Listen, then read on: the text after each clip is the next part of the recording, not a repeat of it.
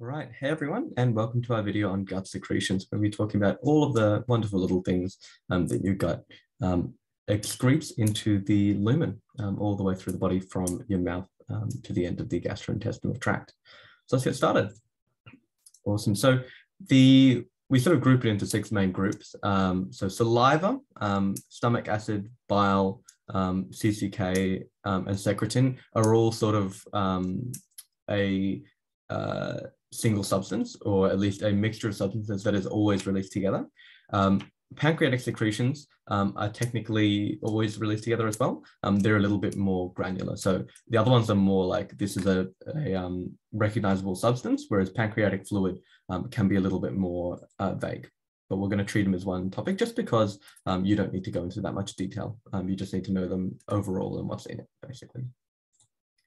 Okay, so let's look at saliva first. So in terms of where these are actually made, they're made in your 3 pairs of glands, your parotid, which is sort of here, your sublingual, which is, as the name suggests, under your tongue, and then your submandibular gland, which is down in the area below your jaw. And then we have what we call intrinsic buccal salivary glands, which basically just means in your tongue, you also make saliva, which makes a lot of sense because your tongue needs to be pretty well lubricated usually, okay?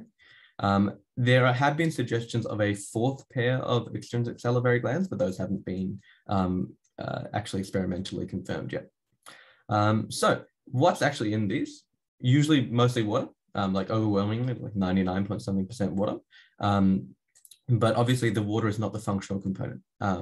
So although it does help with lubrication a little bit, mostly the actual work is going to be done by salivary amylase, which you might know as an enzyme which helps break down certain forms of carbohydrates. And it's also sometimes called ptyalin, P-T-Y-A-L-I-N. Doesn't seem like it's particularly useful, but it will become relevant in just a second.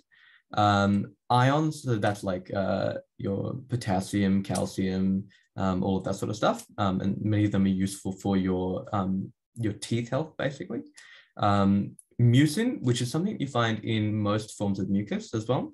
And it just sort of adds a level of viscosity to it. And then immunoglobulin. So it's important to remember that saliva is part of, one of those chemical barriers in your immune system. And this is one of the ways in which we can actually try and neutralize pathogens right from the very start.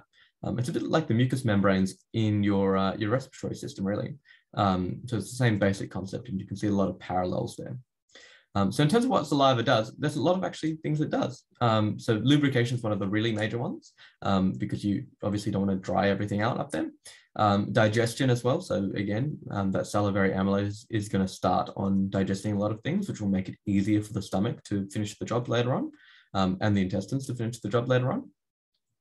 Speech is sort of a side function of lubrication in that it becomes really hard to speak if your vocal cords aren't well lubricated. Taste sensation, it does also mediate that a little bit. So with each of these substances, I'm going to separate the triggers where I can into distal and proximal. And by that, I basically mean distal is the thing in the world which is like your body is actually reacting to. So this is what's actually happening. And then proximal will be the actual signaling molecule usually, or the signaling pathway that triggers it. That's not like actual proper jargon, so don't use distal and proximal stimuli if you're asked in an exam, but just for the sake of understanding that there's differences between like what triggers it and then how it's actually triggered, and both are actually important if you want to understand it. So for salivation, surprise, surprise, if you have food near you, or you think of food, or you feel food in your mouth, then that triggers salivation. If you are asleep, we reduce saliva production because you probably don't need it. And when you're afraid, you can also reduce it. So if you think a little bit, the fear response has a lot to do with your sympathetic drive. And that actually ties into why the proximal trigger is the parasympathetic nervous system. You remember sort of rest and digest. So in the parasympathetic nervous system, we want to get ready to digest it. So we secrete saliva. When the sympathetic nervous system is activated, so fight or flight response, i.e. fear, you don't need to salivate. So you're not digesting anything. You want to use your energy for other things. And so we have less salivary secretion, I guess. Okay. Ooh. There we go. So we have two conditions with saliva. So you make not enough of it or you make too much. So tyalism, remember how I said salivary amylase is called tyalin. So tyalism is having too much saliva. And then xerostomia, which unfortunately doesn't have a good mnemonic, is having a dry mouth, basically. So usually tylism is more annoying than necessarily a big problem. You're not probably going to choke on your saliva unless there's a different defect that it's interacting with. Xerostomia can be a problem. So you can get cavities, you can get gum disease, and you can get dysphagia, which we're going to talk about in detail in just a second.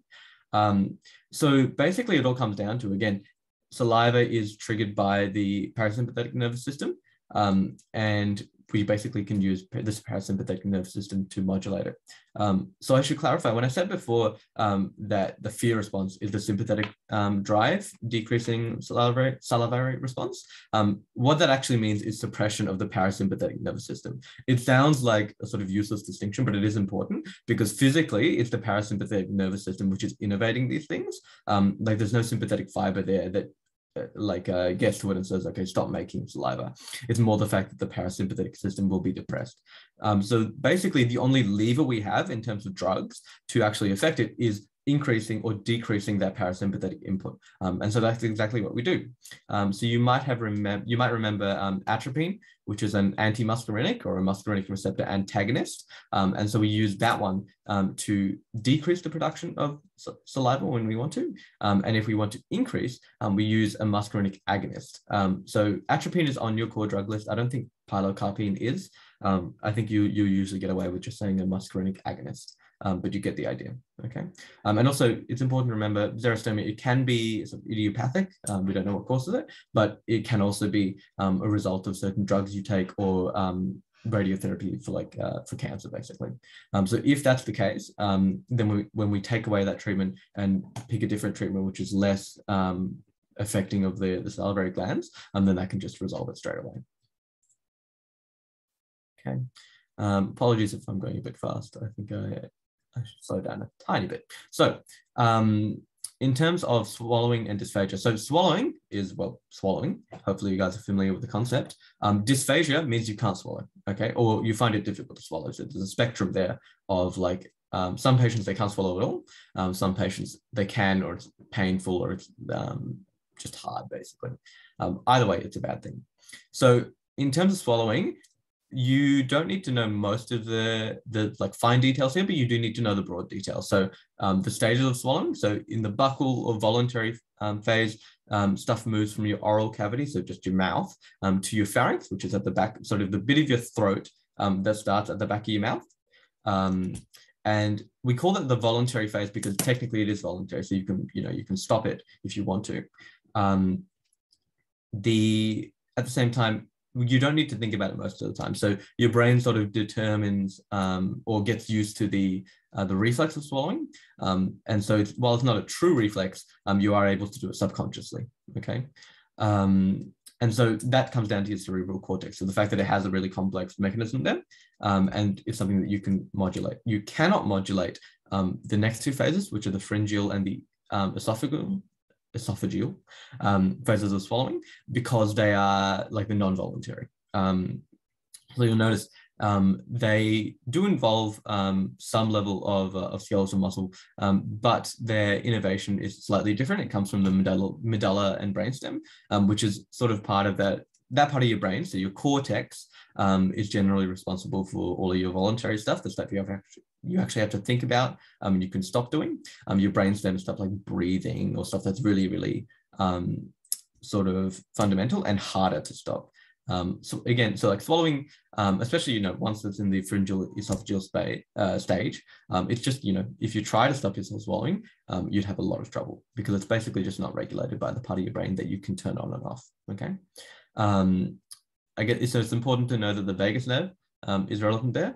And so that controls both stage 2 and stage 3. And so if you have vagal nerve palsy, so something's gone wrong with the vagal nerve, then you can have some problem swallowing, basically. So that can lead to dysphagia. Yeah. So that falls under sort of the neuromuscular disorders. So with achalasia, that's basically a particular type of dysphagia.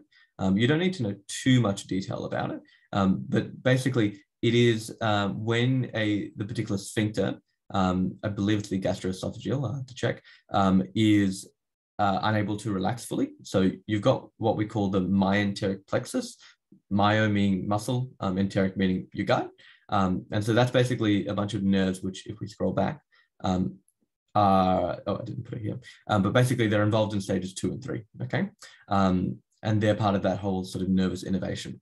So if they don't work and we don't release the sphincter enough, then basically the esophagus doesn't open up properly, and so you can't pass food, okay? So that is a particular type of wiring defect, which is not, like, as far as we currently have, we can't fix it, okay? And so what you need to do is you need to put down a balloon in with a little sort of gastroscope or something, and you either blow it up like that, and that way you dilate the esophagus and sort of keep it open, or you inject Botox, and Botox is just a paralyzing agent, so that will force it to be open. That's not a great thing necessarily, because obviously sometimes we want to keep those fingers closed when we're not actually swallowing, but in that case, it's more important that the patient can swallow than the fact that they have to keep it open, basically. Okay. So like we said, xerostomia can also cause it. And with mouth, tongue stuff, we usually want to treat the underlying pathology because there's not much we can do surgically. With what we call outpouching or varices of your pharynx or esophagus, basically it just means that there's a little sort of divert there. So it's meant to be one road. If there's a little sort of rut off to the side, then stuff can get stuck in there, and that makes it really uncomfortable and can make it difficult to swallow. So usually in terms of long-term fixing, if it becomes a big enough problem for the patient, you want to go in with surgery and basically close it off, okay? And we can also have it secondary to neurodegenerative disorders, so stuff that actually messes with your brain. So stroke, it might self-resolve if it's a stroke. If it's sort of immediately after the stroke, it might then eventually get better. If it's Parkinson's, then it might generally not get better. And then in that case, you might need to do dilation or a Botox injection. Oh, actually, I'm only 2 pages. Okay, so stomach acid, this is our next major secretion. And so it's pretty straightforward in terms of its basic concept, that the stomach is acidic, everything else is basic. So as with the rest of your body, most of the gut is actually a little bit basic. Your stomach, on the other hand, is pretty much the only part of your body which is forever acidic. So we always want to keep the stomach at a really, really low pH. The reason for that is twofold. So first of all, actually it's multiple things really. So first of all, you want to make sure that the stomach enzymes are activated and working optimally. And if you remember back to maybe Bio 3-4, your bio-bridging course, you'll know that enzymes have a certain optimal pH. And so pepsin, which is a major stomach enzyme, is going to work better at a low pH. And that'll work for other minor stomach enzymes as well. So they're all happiest at a low pH. We want to keep it there. And they also, generally, they'll need that to be activated in the first place. Obviously, acids do not play well with pathogens, which is good for us because that means we can break a lot of them down. Some of them, like H. pylori, do not break down easily, and that can become quite a problem. And it also helps in digestion in the first place. So sort of big stuff like cellulose can be broken down a little bit by acidity. Stomach acid is actually pretty simple. It's literally hydrochloric acid. And the cells that actually secrete it are called parietal cells. On the next little page, we're going to have a diagram of the different types of stomach cells. Most of them you don't need to know too much about, but it is useful to know that it's parietal cells that are secreting this. So again, we're going to talk about distal and proximal triggers. So there are 3 phases to gastric secretion, okay? So basically, the first one is, it's like literally all in your head. So there's not necessarily any food there, but any food in your body, but say, you're looking down at your dinner and your brain is saying, oh, there's food here. So it then stimulates your stomach to actually start secreting HCl. So it wants to prepare that acidic environment for digestion, which it reckons is probably going to come soon, okay? And in the gastric phase, so we have what we call stomach distension, which basically means food has got into your stomach, so it's bigger now because it's holding food. And so your stomach has little stretch receptors, which say, oh, we're distended, and actually triggers those parietal cells to release stuff. Peptides, which are just, basically early breakdown of protein, which can be done, mechanically or by salivary enzymes. And so that can sort of then increase your HCl production because your stomach says, okay, there's food here, we need to digest it. And a pH rise in the stomach. So that is sort of a bit homeostatic, like we said. We want to keep it a lower pH. If it gets too big, we have to put it down, okay?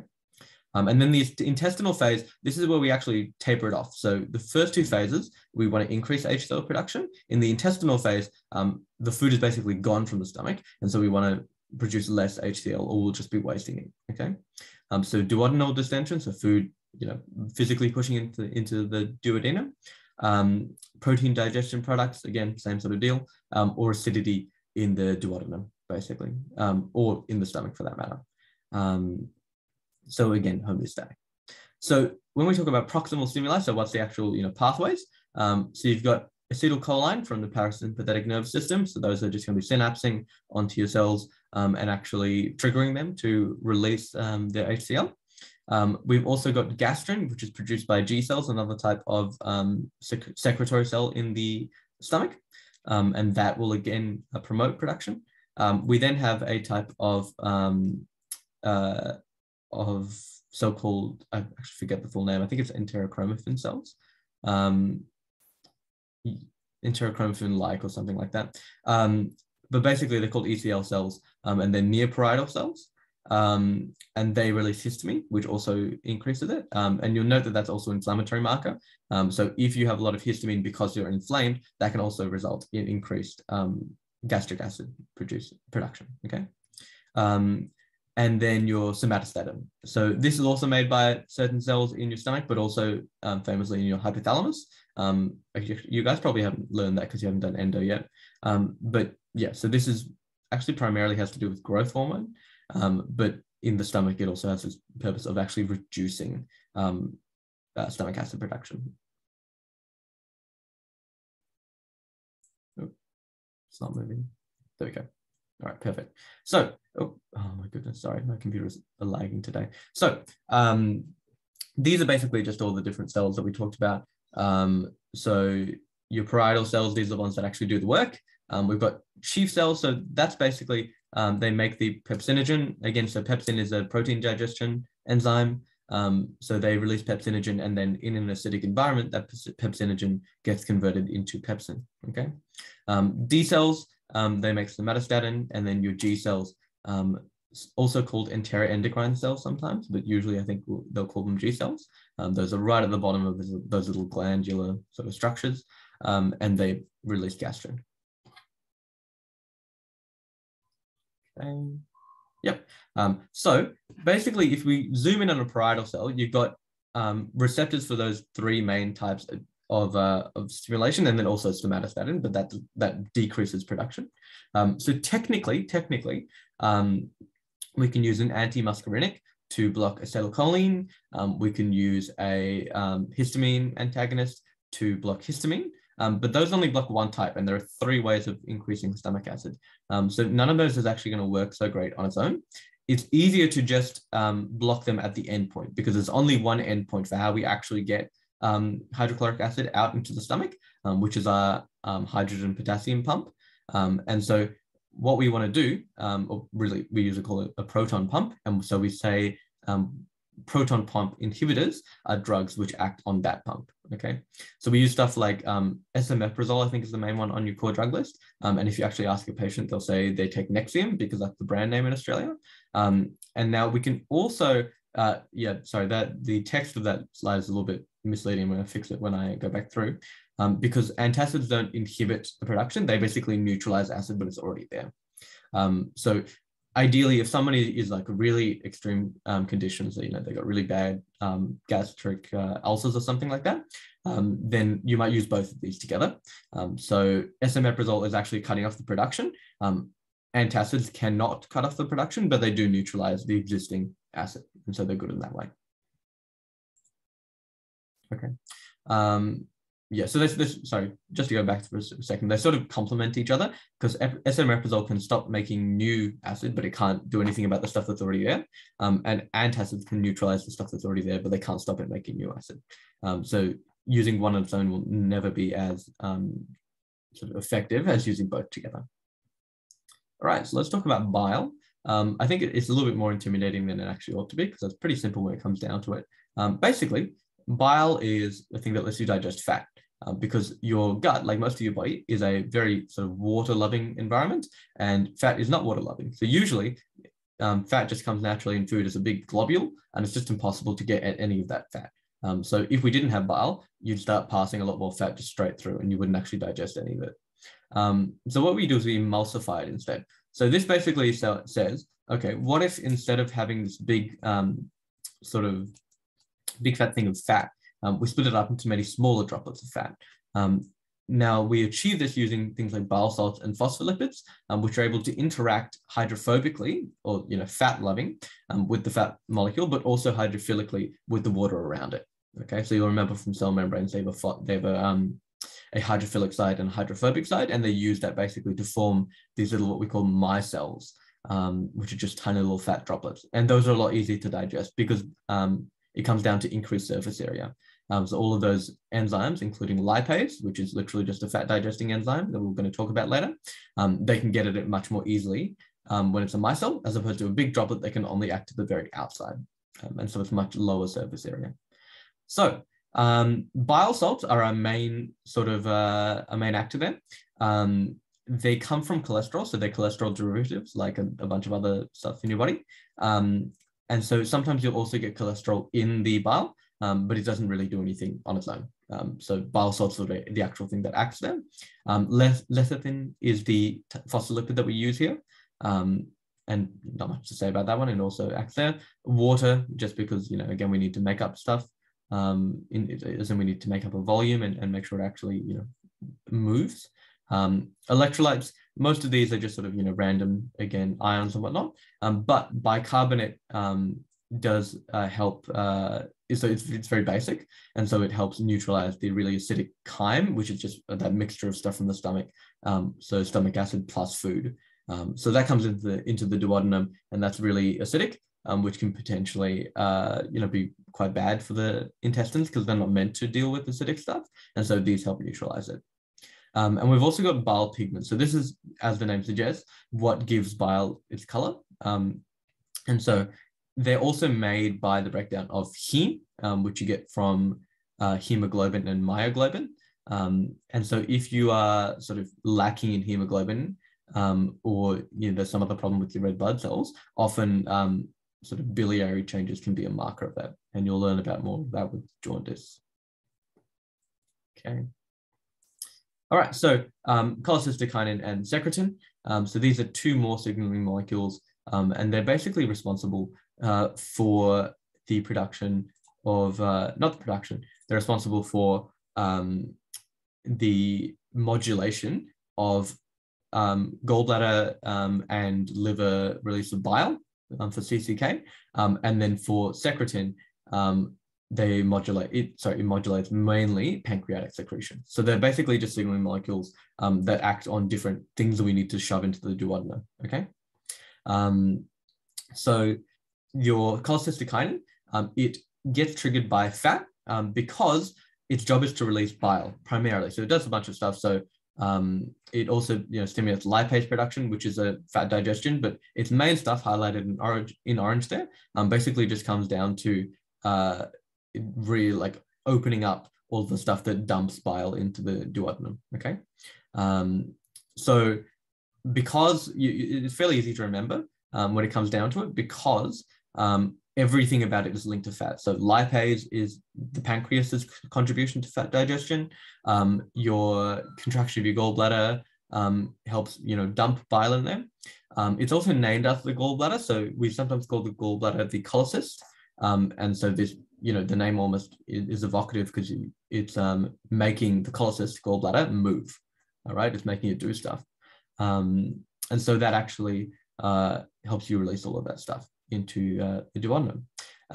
Secretin is more to do with pancreatic secretions. And so pancreatic secretions can do a couple different things. But one of the main purposes they have, if I can actually move to the next page, maybe. Might be lagging out on me again, hopefully not. yeah, it's not cooperating. So hopefully that works in a sec. But basically, so pancreatic secretions are what we use to neutralize the really acidic substance again. So although there's a little bit of bicarbonate, yep, there we go. Although there's a little bit of bicarbonate in your bile, it's not really enough. So these guys, specifically the ductal cells in gray there, they actually release a lot of bicarbonate, like heaps of bicarbonate, and that properly neutralizes the acid, okay? And again, so like with the stomach acid, actually keeping a low pH, which will activate stomach enzymes, intestinal enzymes are used to a basic environment, and so raising the pH will help actually activate them, okay? So your acinar cells, they make basically everything else in your pancreatic fluid. So we have proteases. So you remember pepsin breaks down proteins a little bit, and then these guys, trypsin, chymotrypsin, elastase, carboxypeptidase, they all break down other parts of proteins. And so they form sort of the full pathway of protein digestion.